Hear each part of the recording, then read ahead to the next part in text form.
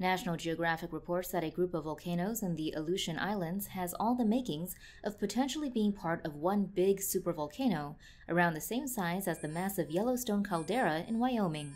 In a study presented to the American Geophysics Union by a team of Earth scientists led by John Power of the U.S. Geological Survey, the scientists showed evidence that points to the strong possibility that the 6 volcanoes collected in an Aleutian Island group called the Islands of the Four Mountains are actually standing on the edges of one massive caldera.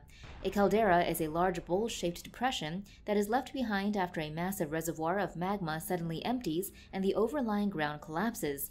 The scientists say they are uncovering evidence of such a large bowl under the ocean, as well as rock samples and undersea ridges that indicate a cataclysmic volcanic eruption did very possibly cause the depression that rings the 6 active volcanoes of the island group.